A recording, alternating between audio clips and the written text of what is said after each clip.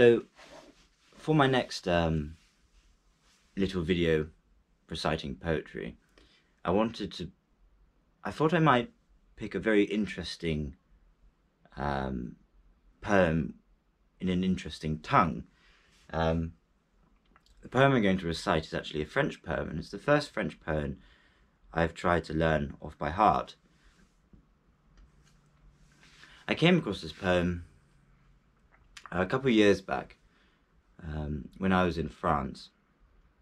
I was visiting a friend of mine who I'd met out in France, a sort of maverick, and he lives with his lovely wife in the Pyrenees.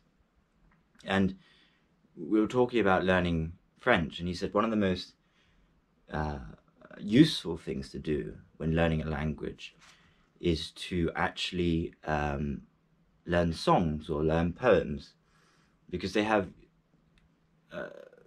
can have useful aspects of the language. So for example, in this poem there's a lot of use of future tense.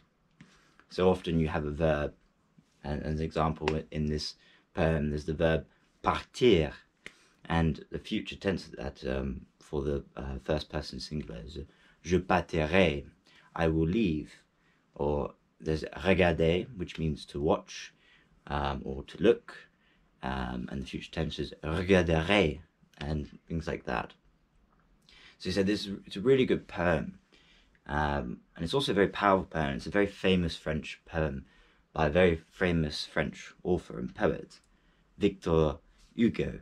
And so this poem by this famous French author, Victor Hugo, it was written in his famous work, or a part of his famous work, Les Confessions, Les Contemplations, or Contemplations in English. And the poem is about him going to visit his daughter's grave. And because his daughter, at the age of 19, having just got married and pregnant, with her husband they went on a boat on the Seine, just outside Paris, or in Paris, I can't remember.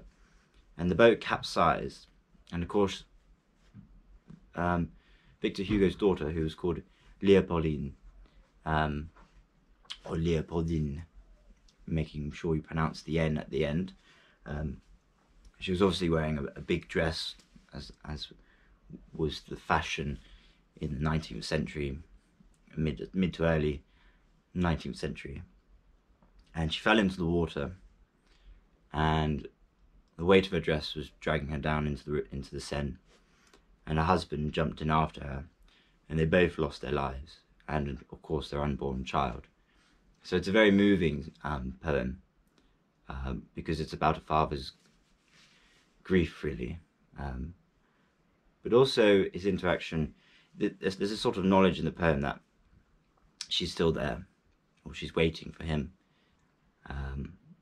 You will hear the word attendre, je sais que tu m'attends, which means I know that you are waiting.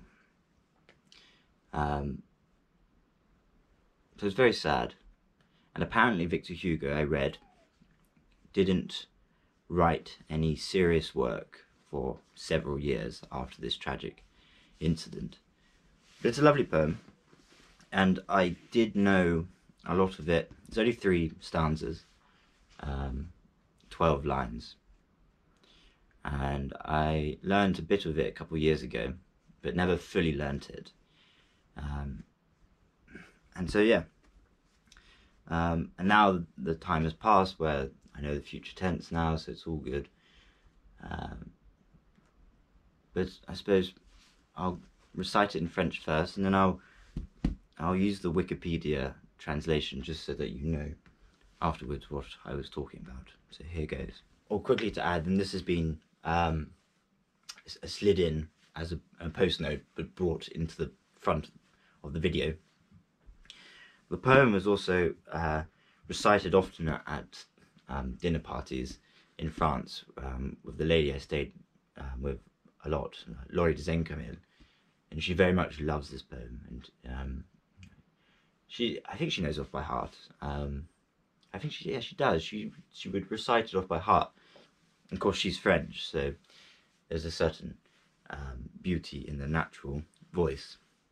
I hope in the future my French accent will be, it will never be French, Franglicized, but I hope to achieve a beautiful Franglish accent, which is enjoyed by French people as much as I enjoy speaking French.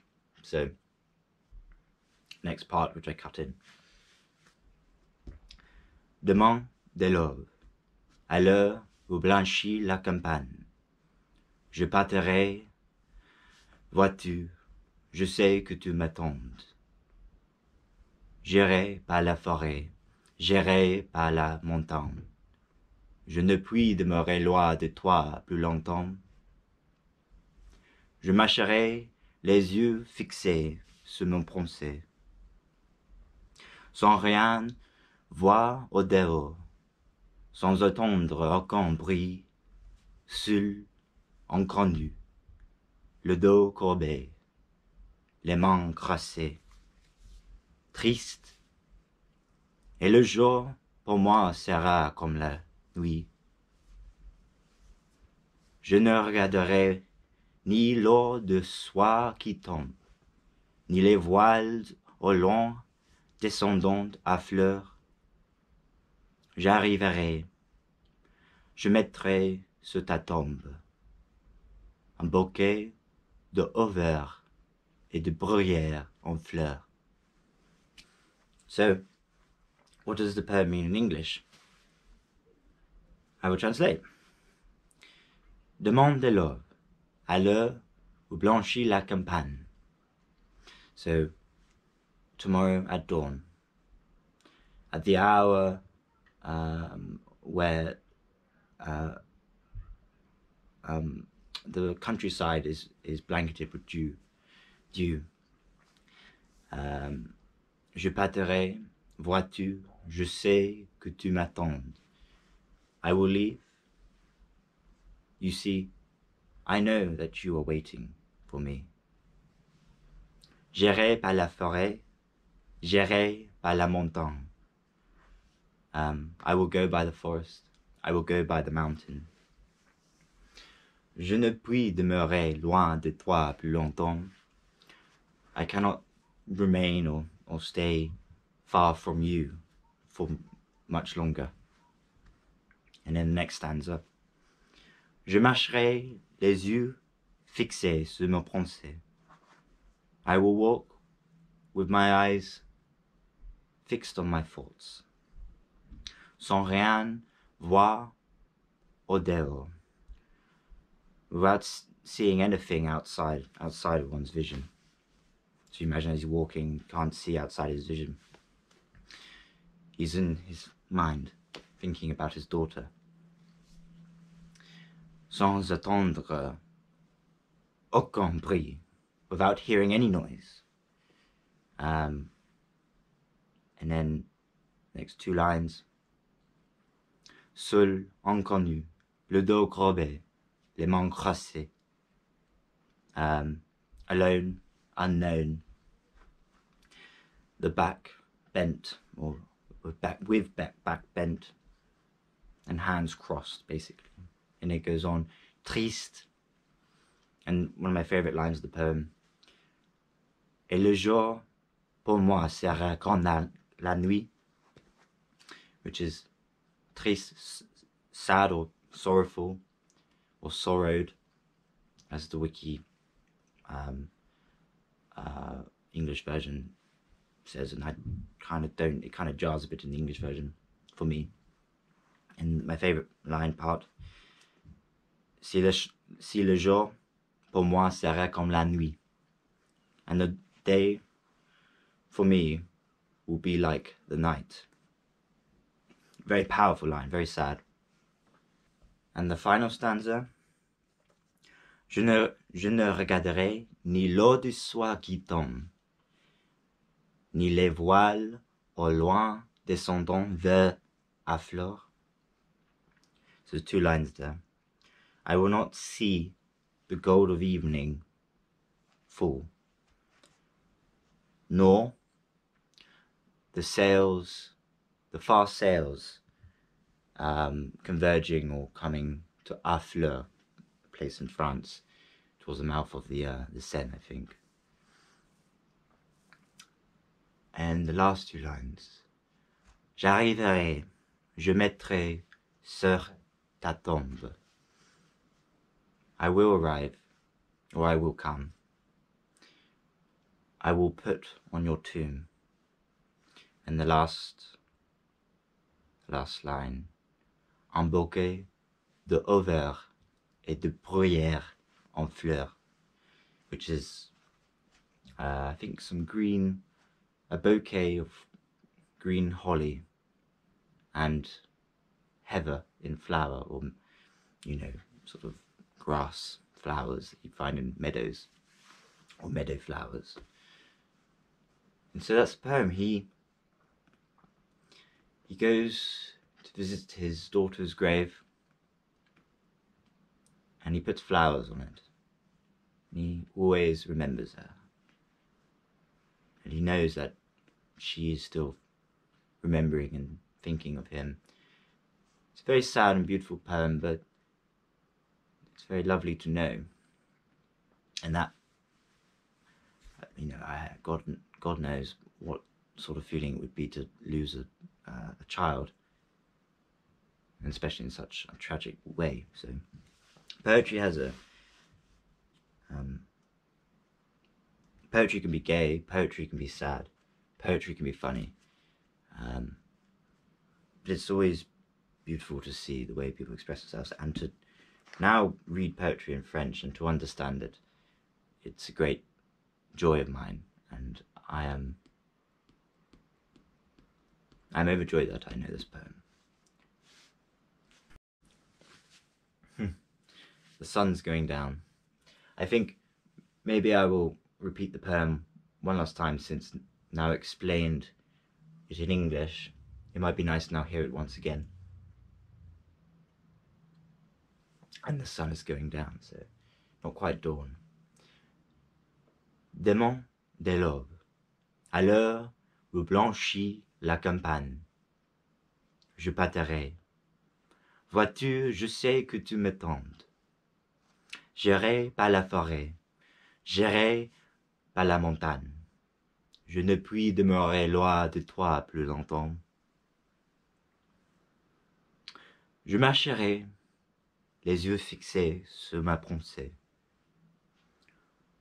sans rien voir au dehors, sans attendre aucun bruit, seul, inconnu, le dos courbé, les mains croisées.